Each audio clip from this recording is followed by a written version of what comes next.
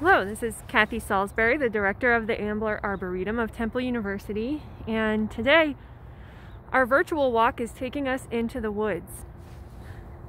You probably have read that the Ambler campus, which is also the Ambler Arboretum, is now also a research field station, so the Temple Ambler Field Station. And what that means is that it's part of a network, international network of research field stations, and now is a place where research and data, research will happen and data will be gathered, and it will be used to contribute to a larger body of knowledge. And we're really excited about that.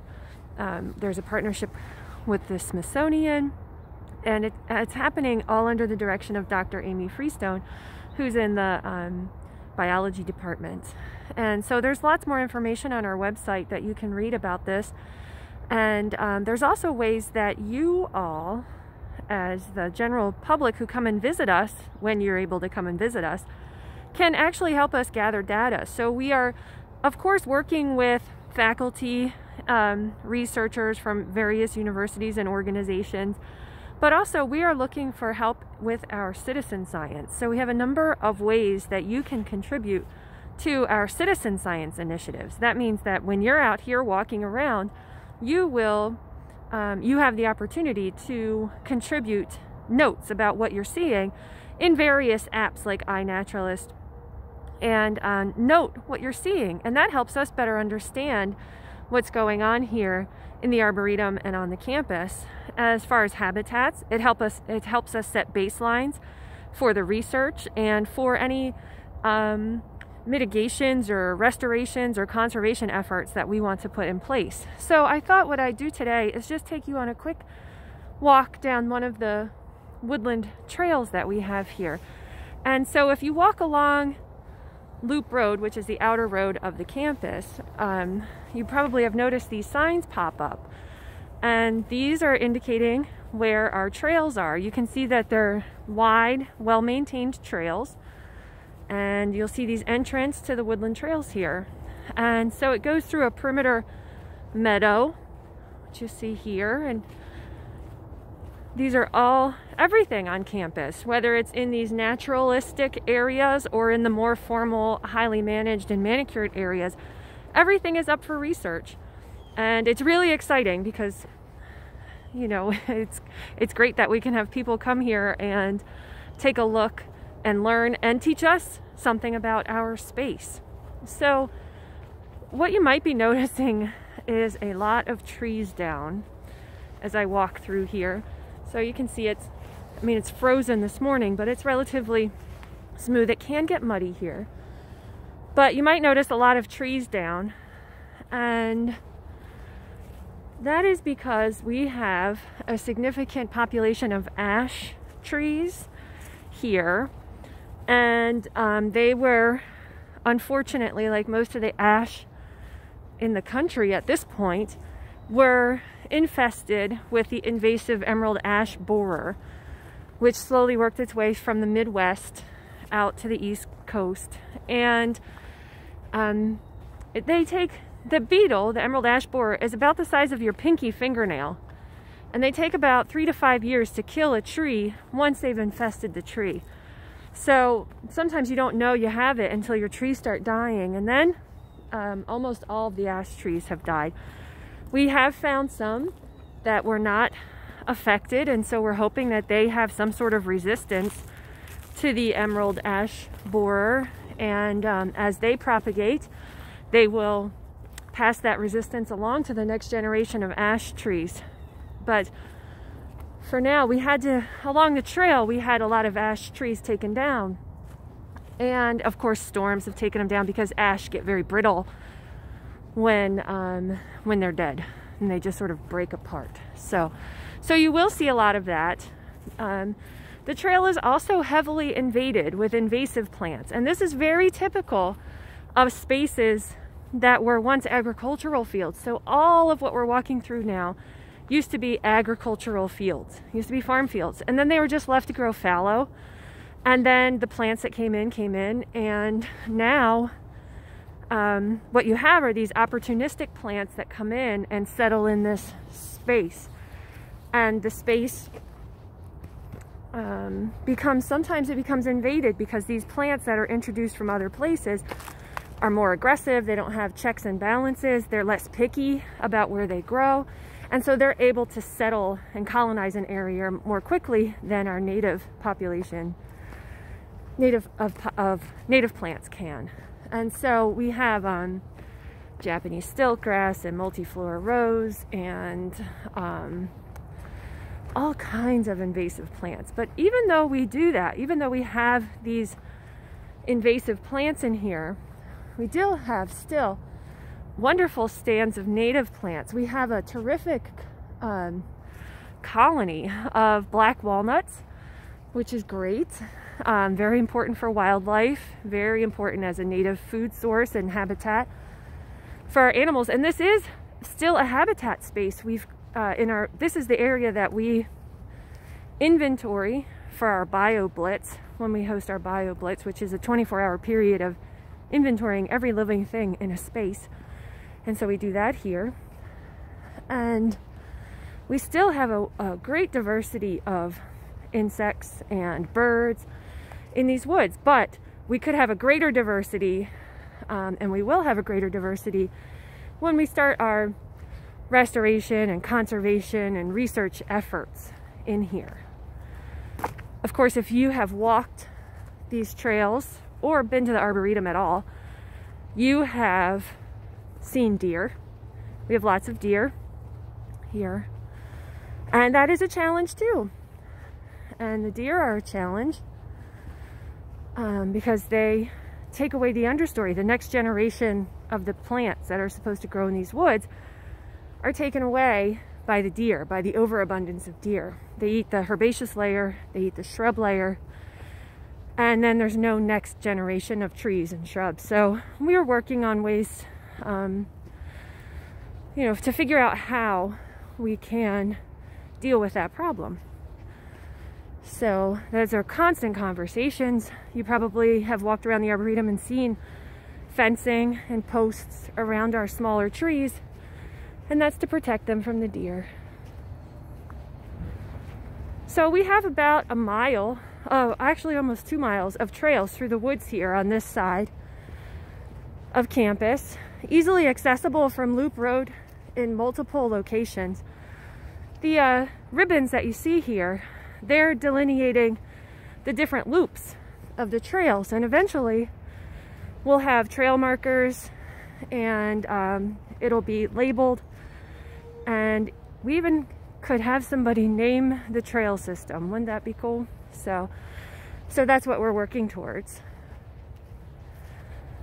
But I use this while I'm teaching to teach about, it's a great trail for teaching invasive plants, and we have other instructors, other faculty who teach using this trail to talk about habitat and restoration and ecology and ecosystems. So you can see here, it's kind of a wall of white pine there.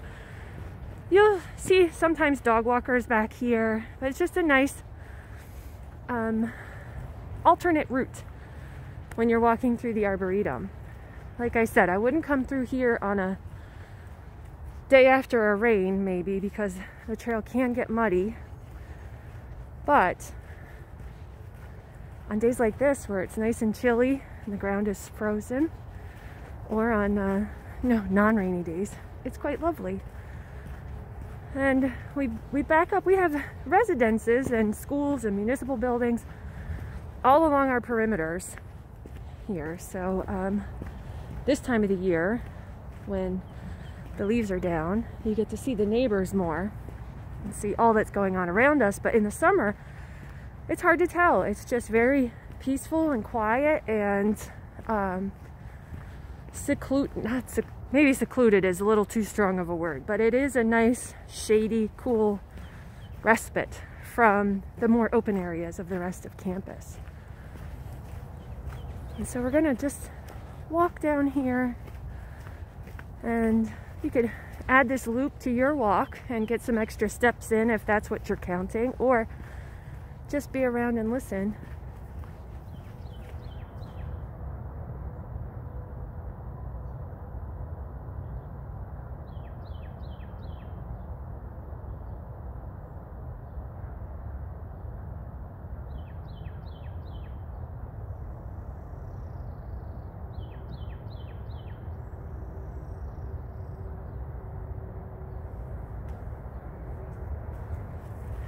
Some of you may know who that bird was.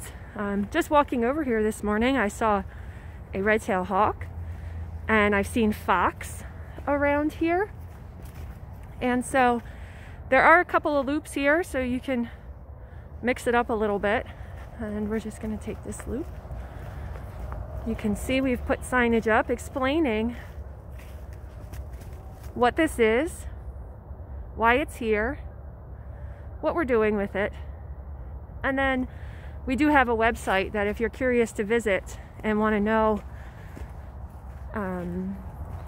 what to do or what you can and can't do in these spaces, we have a website that tells you. For example, dogs must be on a leash. Right now you must be masked outside or inside on the campus. As long as you're on the campus, you must be wearing a mask. Of course, you have to be socially distant with people who aren't from your same household. We're following all the same criteria, but it is nice to get outside and wander. So can just see it. It was really sad. I started here a little over 3 years ago, and the ash trees, they were showing signs that they were infested. But it just happened so quickly in my 3 years here that they must have just been infested, you know, in the year or two before I got here. And then they just succumb to the emerald ash borer. I've done other videos on that, and so you can find that on our YouTube page, the emerald ash borer video that explains what they do and how they kill the tree. And it's really sad, and sometimes you don't realize what a big part of the ecosystem a particular plant is until they're all dying around you. And ash trees are one of those trees that would come in first into those agricultural spaces and help colonize the area. And so that's why in this area there's particularly heavy populations of ash trees.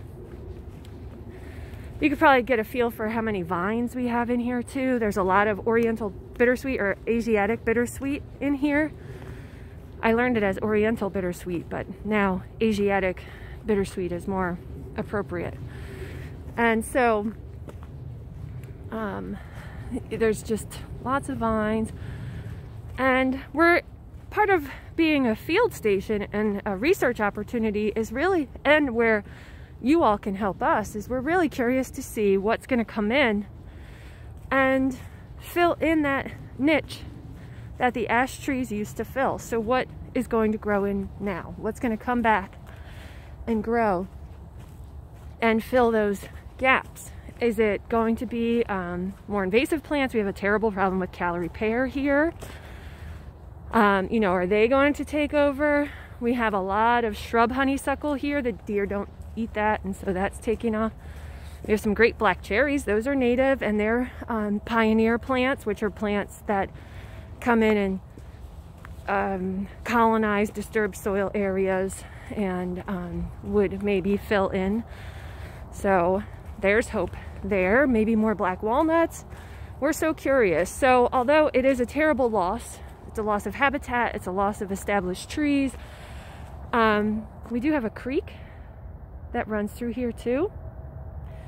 Another wonderful opportunity for research and wildlife sightings.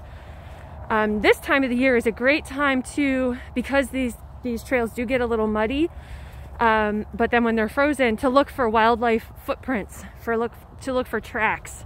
It's a great opportunity for that. You can find all kinds of tracks and then learn about who is living here, because the Arboretum is a habitat. You can learn about who's living here without actually seeing them. So that's a little walk on one of the loops of our woodland trails. And we're so thrilled that you keep supporting us, that you keep visiting, that you go on these virtual tours with us. And we really can't wait until we can be together again in the gardens and for programs. But in the meantime, we're still doing virtual programs. The Arboretum Speaker Series is still happening. You can find out more information about that and other Arboretum programs by visiting arboretum.temple.edu. And you can find out more about the field station by visiting the Temple Ambler website. And with that, I will say see you later, and enjoy the outdoors even on the winteriest of days. Take good care.